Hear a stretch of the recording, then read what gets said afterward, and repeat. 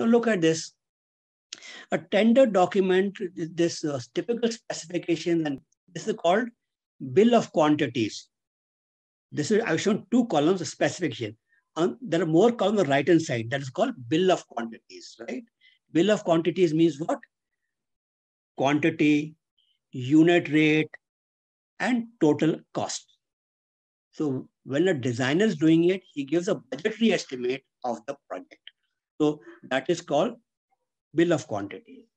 And when a construction engineer is completing the project, he has to check the material with the quantity and with the rate, and finally verify the amount, what is payable to the contractor. So these are IP ratings. These are ratings regarding to its insulation properties and current breakdown properties that you need not have to know. That's for the electrical engineer. Incomer means the feeders, the cables coming into the panel. The bus bar is defined as an incomer. It's not a cable, not a wire. It's an incomer. Incomer means it's a bus bar. Okay. One number, 2000 ampere, three pole MDO.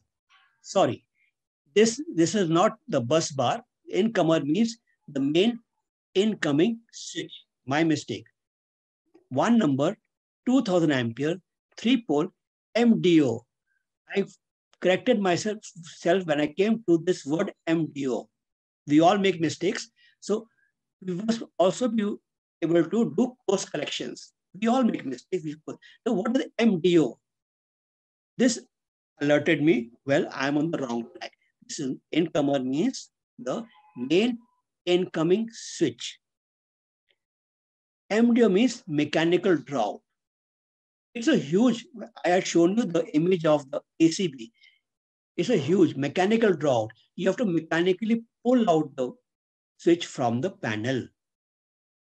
We have EDO also, electrically draw out. DRAWOUT, out. Draw out. Draw means pull. Electrically also, where motor does the job because it's so heavy and it is not easy to push and pull. ACB means air circuit breaker. Breakers means the contact which permits the current to flow from in to out.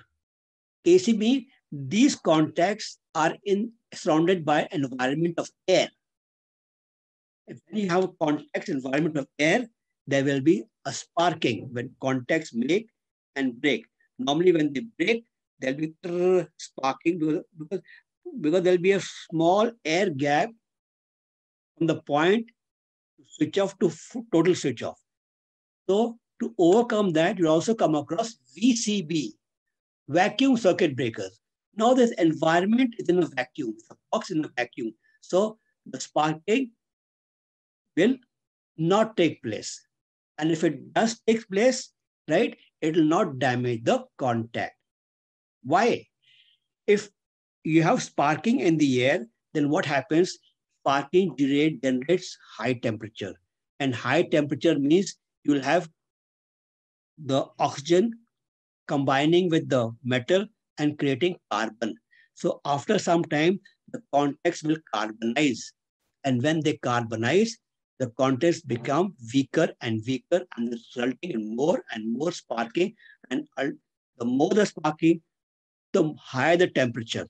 And then ultimately these contacts will melt or will get stuck up by the sort of a high temperature will create a sort of a welding action. The contact will stuck up. Even if you want my switch says go off, it will not go off because the contacts are stuck up. That is why when we have high current, instead of ACB, we go in for VCB, where it ensures that the sparking and carbonization does not take place. I hope I'm very clear on this. Then these are various microprocessor controls ACB with built-in. These ACBs have a microprocessor. They're all electronically.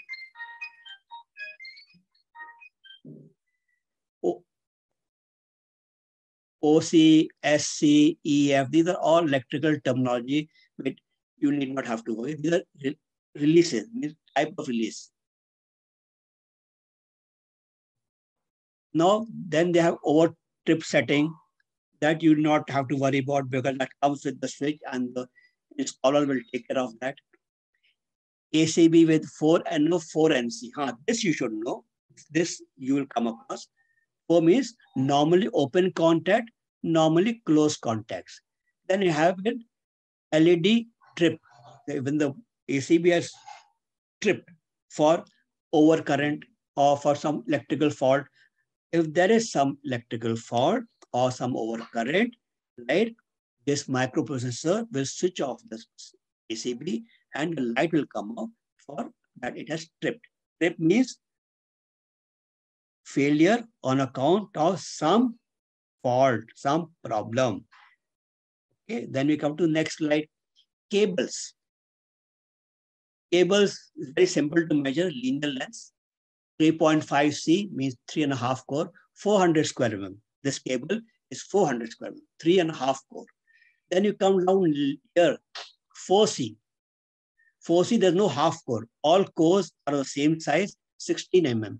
That means this cable has 4 cores, each is 16 square mm. So this is what you need to little bit